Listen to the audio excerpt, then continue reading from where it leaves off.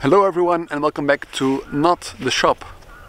As you can see, I'm in a field and today I'm going to be working on a big project that I'm going to do, which is making a gate for this field. The gate will be made out of the logs that you can see behind me. It is robinia wood, which is a pseudo acacia tree which grows in Belgium. I don't think it's actually native, but at least it grows here. So yeah, the premise of this gate is that it's balanced on a central beam that is secured into the ground with a complete tree that is balancing on this center point. So we have on one side of the tree we have the root end, which is going to function as a counterbalance for the gate that is hanging off the other end of the tree, so that way you can open a big heavy gate with basically minimal effort because it's counterbalanced by the root of the tree. So yeah, today we're gonna start with the layout, selecting the trees that we're gonna use, and maybe start with the debarking also. We'll see how far we get. It is like maybe 2 or 3 degrees Celsius outside today. As you can see, there's still some frost on the grass.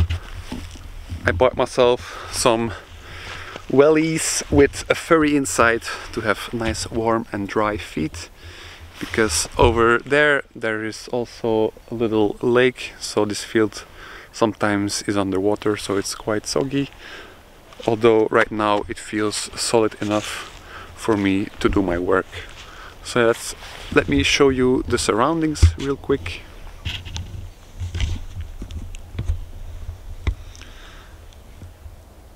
As I said, here we have the wood, and this is the field.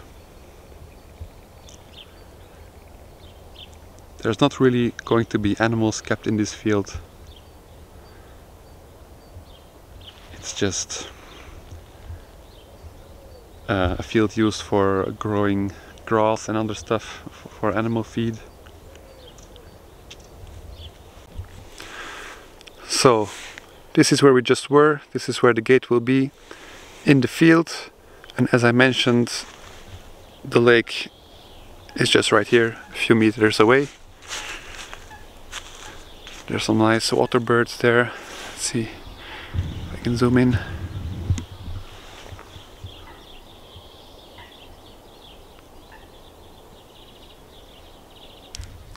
As you can tell, the lake is actually frozen a little bit right now.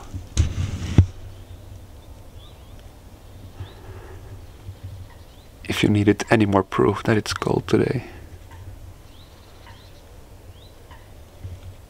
So there's a few different things we need from these logs to make this gate.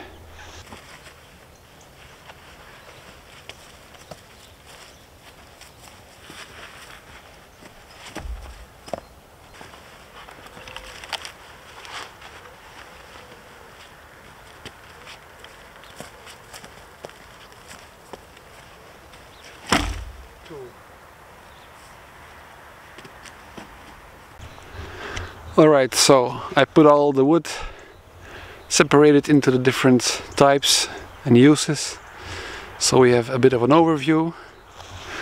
Once again, we have the main log that will form the structure of the gate. We have a long log that's a bit bigger, which will be resawn into at least 3 planks to frame the gate. Then we have some medium-sized limbs that are not that long. One is a bit longer, so maybe we can get 2 regular ones out of it. And these will be hanging from the main log and be connected by the planks of this longer log to form the body of the gate. So this will be like the stiles, and this will be the rails, the planks. Then, so these are the forked trees that we have.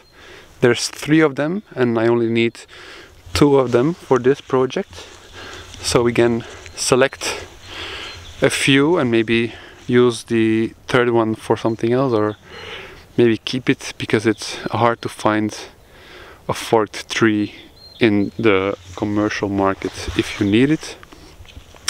So these logs were hand selected from a local wood area. I know a guy there who sourced these for me. And then the final one is just a good sized, with no branches, log that will probably be the pivoting point where the big tree is balancing on.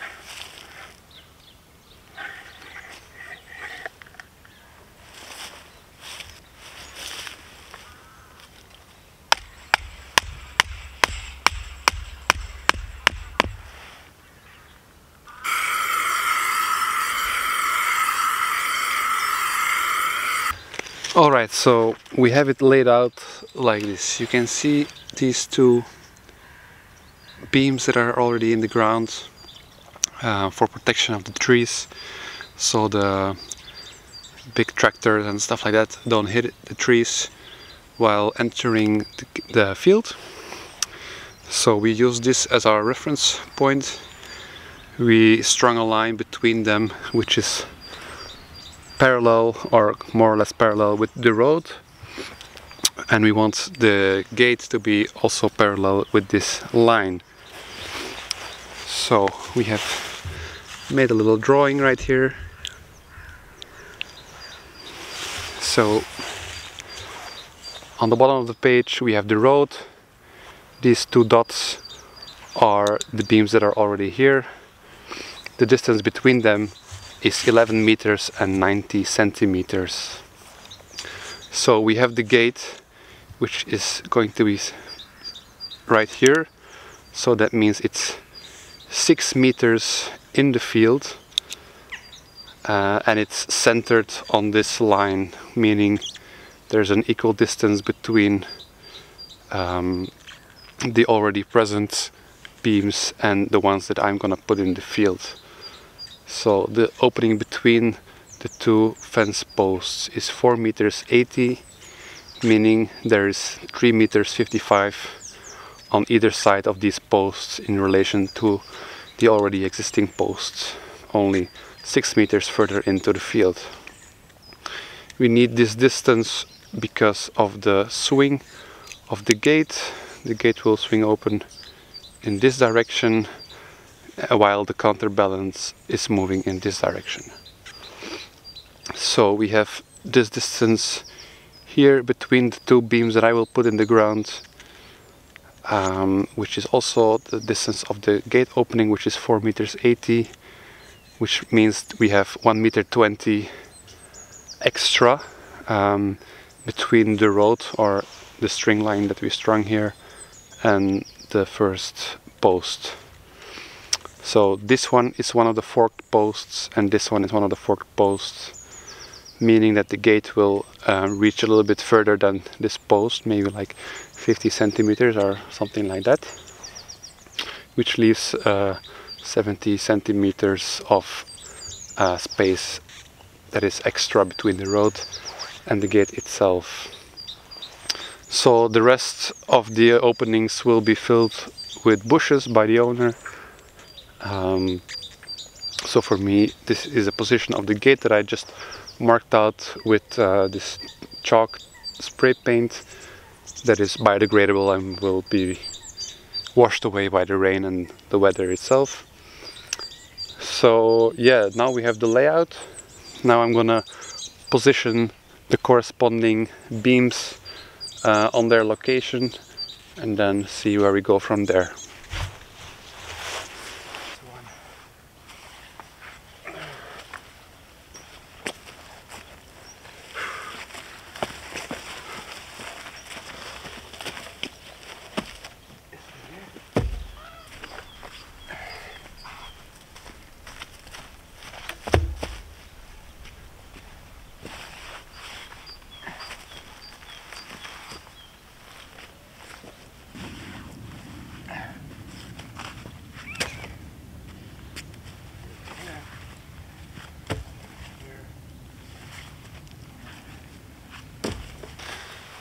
Alright, so I have them positioned. Right now I'm going to try and move the big tree log with the root section on it. But first I'm going to use the axe to remove some of the wild roots that we don't need and clean it up a little bit. It's going to make it easier to move it and drag it along the floor. So yeah, let's get the axe out and do that. So anytime you have a root system or a log that has been on the ground, you know, there's dirt, there's stones, there's anything that will dull your axe, like sand and many other things that is lodged into the bark and in other stuff. So yeah, just know that when you do this, your axe is going to be dull or maybe even chipped after that. So yeah, don't use your best axe. So I'm going to be using my Gebrüder Weiersberg soling and felling axe. It's pretty sharp still from when I last used it. You can see the forge marks in it. I think I have a restoration video of this somewhere on YouTube, maybe, or maybe not. Anyway, let's chop away these roots.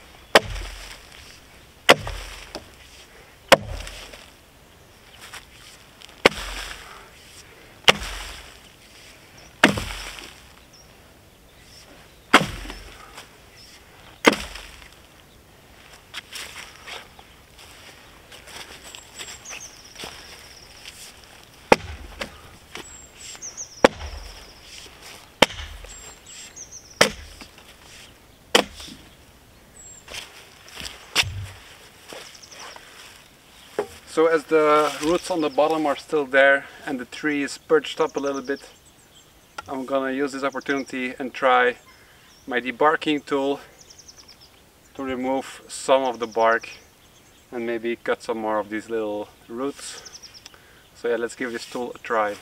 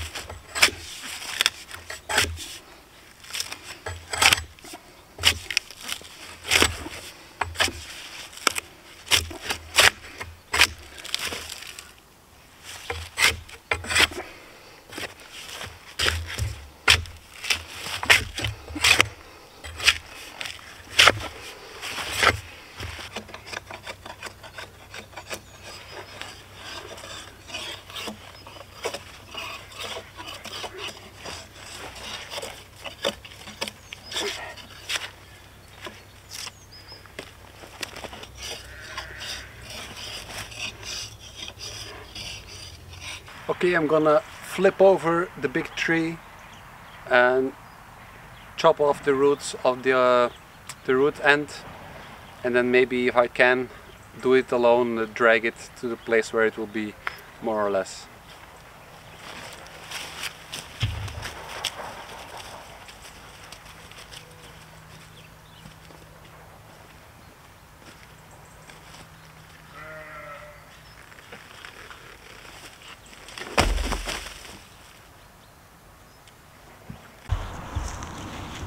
I'm gonna try and be a little bit more careful about which roots that I want to remove and which that I want to keep the character of the root ball.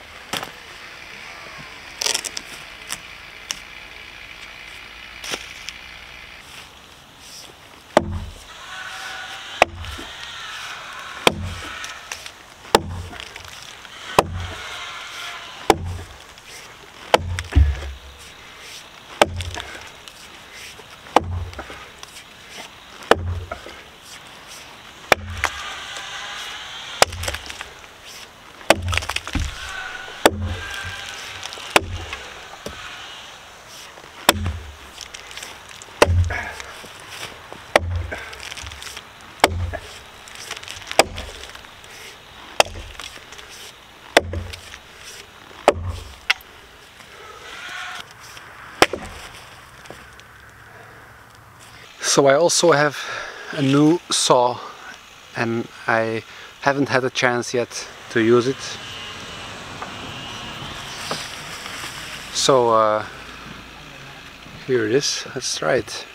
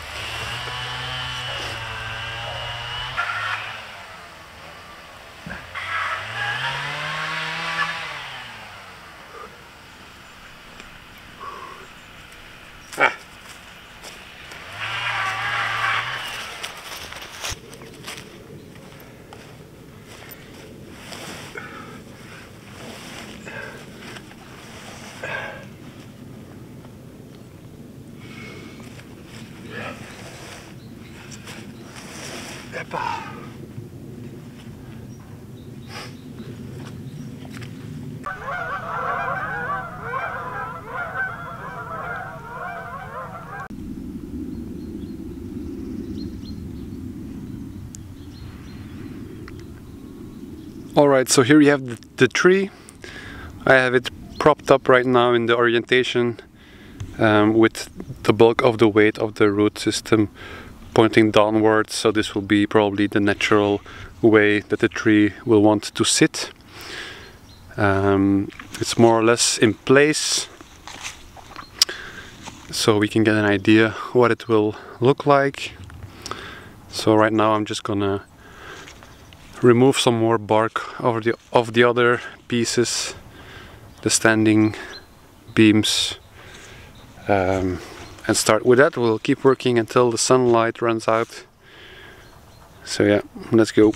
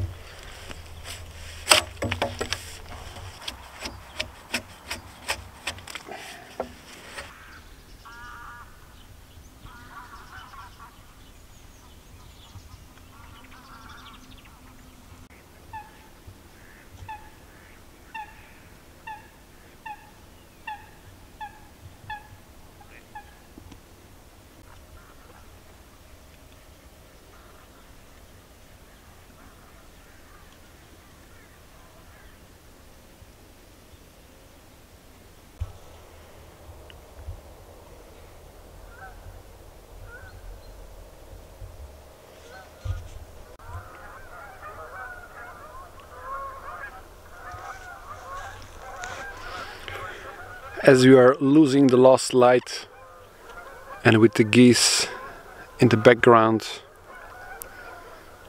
let's wrap up this first day of working on this gate. So we selected most of the wood that we're gonna use.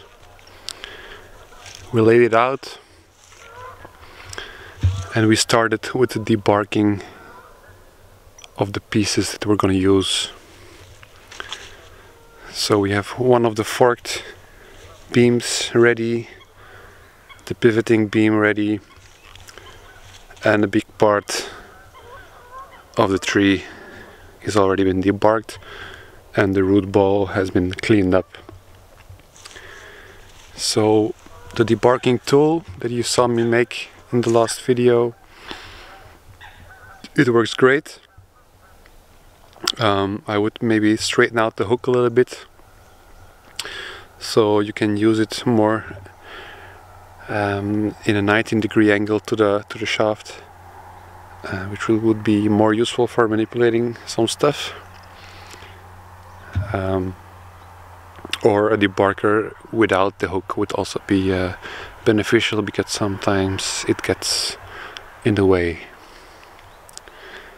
But yeah, next time, next week probably, we'll choose another nice day to come back and continue with the debarking. And then we'll also have to find like an auger bit to drill out the holes for the posts, and then we'll make a big fire and burn the ends of the beams that will be in the ground, so it has a little bit of protection, which is pretty cool and traditional technique. So now I'm just gonna clean up and go home.